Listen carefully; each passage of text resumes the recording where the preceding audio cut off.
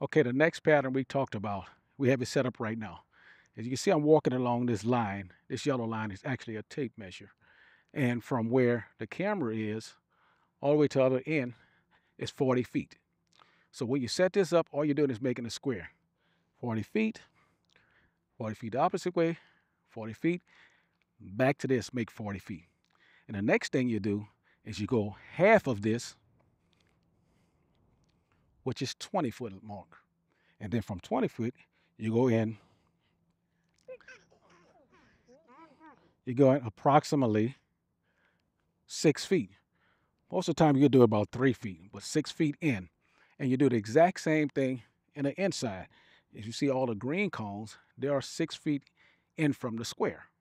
So it's like a square inside of a square, almost like a diamond. And the object of this is to ride. You come in your gate, back up some, back, all the way back. The object of this is to ride between these two gates, come back in, and ride the inside of each green cone at 40 feet. It can be done even on a big bike like a Gold Wing.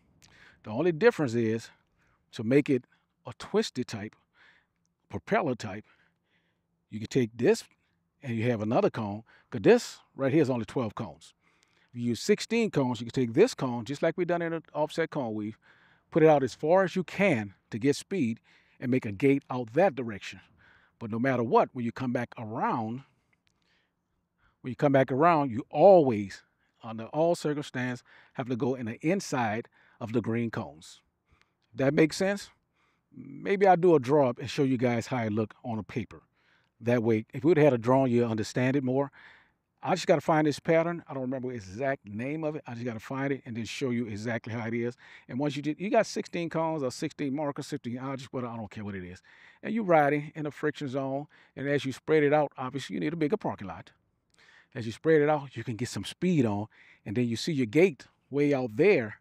Then you could just drop down and do the lean and everything. And then that'll get you riding twisties also. So I'm going to get on there, demonstrate it a couple times. And then we're just going to ride it. We're going to be out here all day. I'm going to ride it a couple times just so you can see how it is. And you can go set your own up. So I'm about to go ride it right now. And we have this camera here on. Let me turn it on.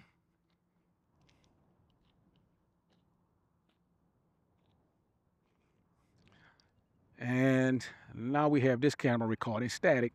And Cake is right there recording from there. Here, sweetheart.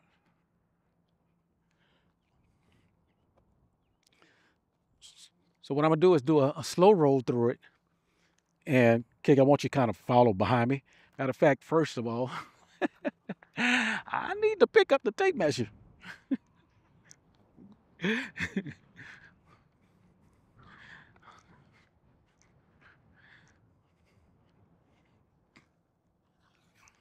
I don't have one of those wheels because we travel too much.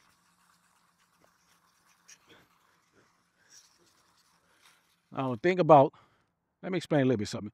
Think about this. Your gate that you're going on the outside of this cone, then have to go inside the green cone, could be wide as you want it. Right now, I think I have it at 6 or 7, probably 7 feet. Put it at 3 feet, and then your turn is going to be a lot sharper. What Cake was telling me to let you guys know, like this is 40 feet squared, and your gate cone is on a diagonal, not directly in line with the square. So let me go on and run it right quick.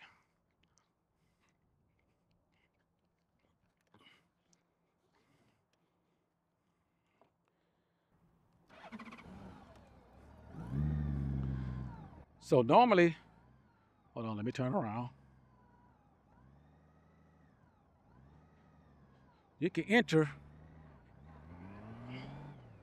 any gate you choose. So I'm just going around in this corner to show you it doesn't matter which gate you enter.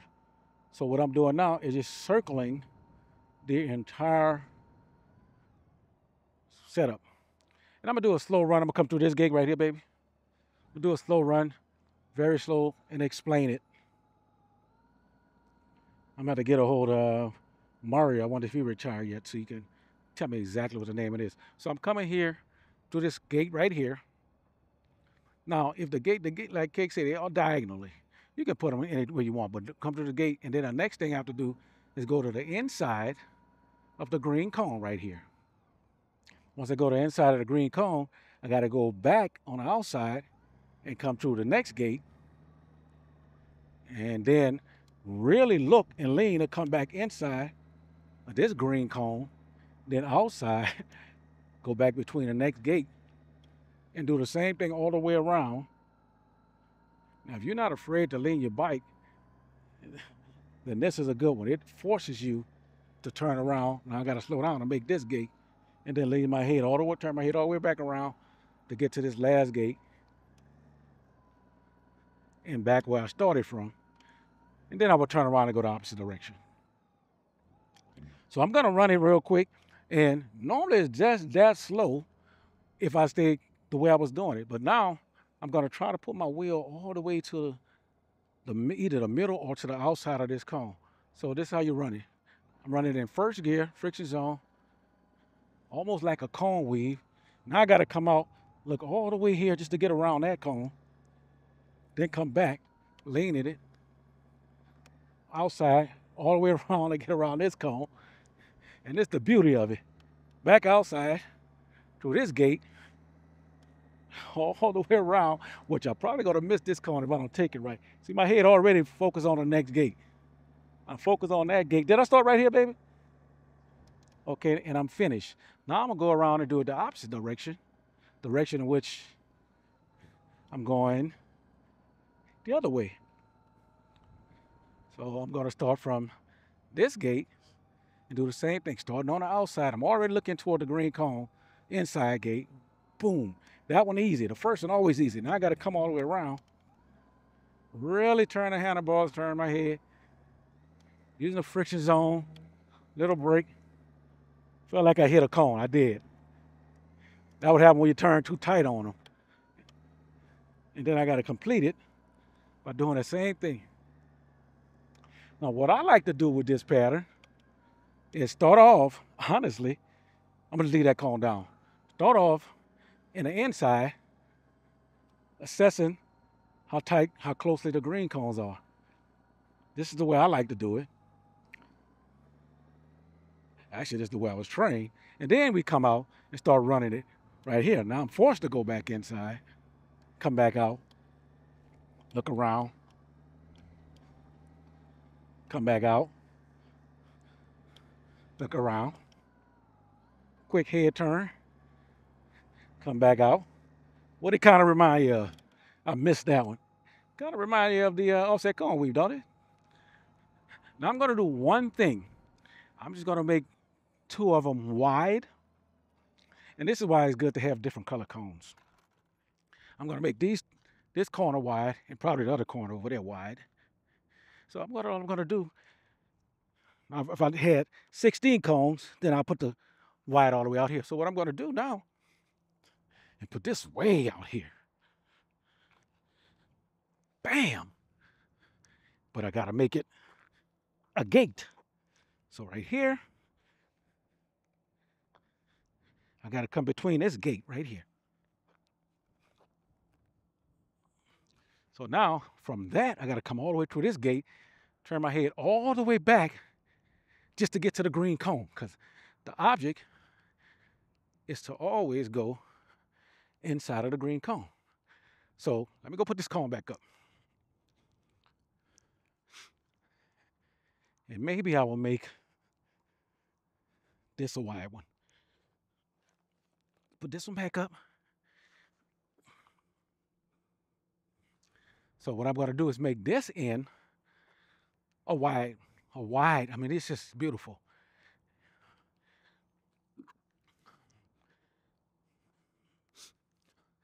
I'm going to put it way over here by her bike. That way I get some speed going. Yeah, I like this. But I'm going to make it 3 feet. So I'm forced to come in 3 feet. Matter of fact, the other wide, but I'm going to make it 3 feet also. So from here, immediately I got to do a sharp turn, go inside the green cone. Now I can go all the way out here. Got to get inside that 3 foot gate right here. Made it? Yes. Then I got to come all the way back around, set myself up, go inside the green cone to make this gate all the way in U-turn inside this green cone. Now, make that gate all the way out there. Woo, kind of wide. There we go. I make it? Yes.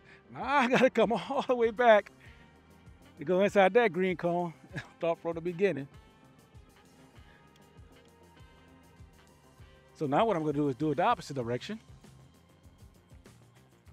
Start from the wide gate all the way out here. 3 foot. 3 foot gate. Clear it. Look where I want to go. Just knocked it down. I heard it. I heard it. Okay, I'm going to just go through it again. I heard it. I felt it on my foot. So, okay, go here. Now I got to look all the way back and come inside that green cone. Focus on to go all the way to the sharp one right here. Basically a right U-turn going inside this one. Now all the way back there again. Oh yeah, this is a great mountain road. Ooh, woo. Inside this 3 feet. Don't knock them down. Nope. And then back inside this one. Back inside that one. That's the original one I knocked down. Another sharp right turn. Back over to where I originally started, all the way at this end.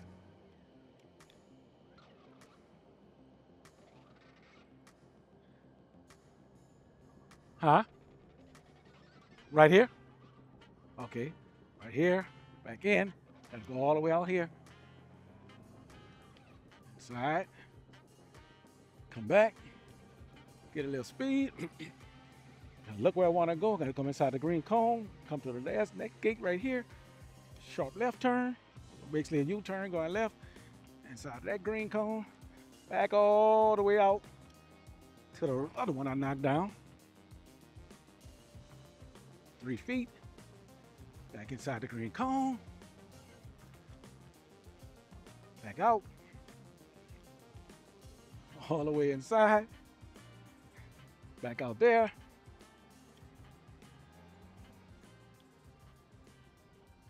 And complete.